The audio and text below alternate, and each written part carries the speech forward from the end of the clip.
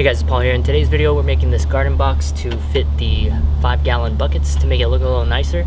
And my father-in-law Hiro, he's going to help me out, and if you want to check out his channel, Gardening with Hiro, I'll leave a link in the description box. My name is Hiro. Today I'm head for making garden box.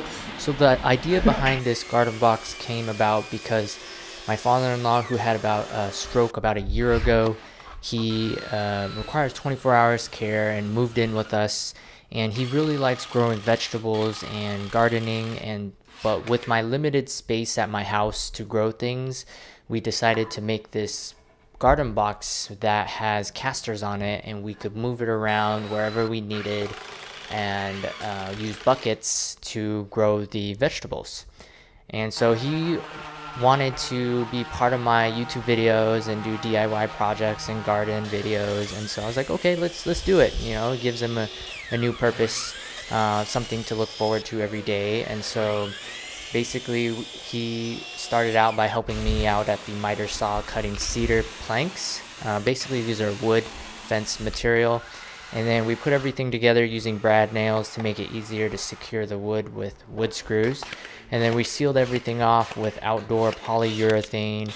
I used SPF 2x4s because that's the leftover scraps I had in the garage, but it's better to definitely use cedar instead. That would last longer.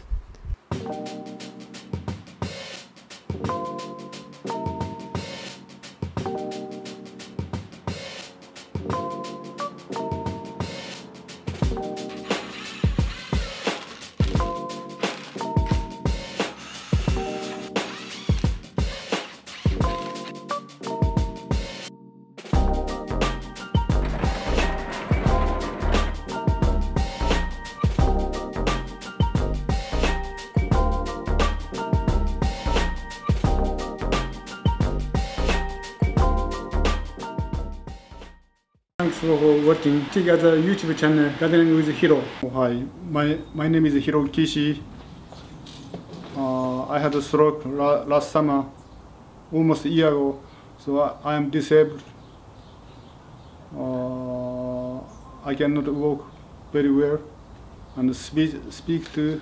I practice every day walking and speech and rehab. I am Japanese car mechanic. I like to grow vegetable gardening. Then we share with you growing vegetable and other gardening. See you next time. Bye bye. Sayonara. Adios.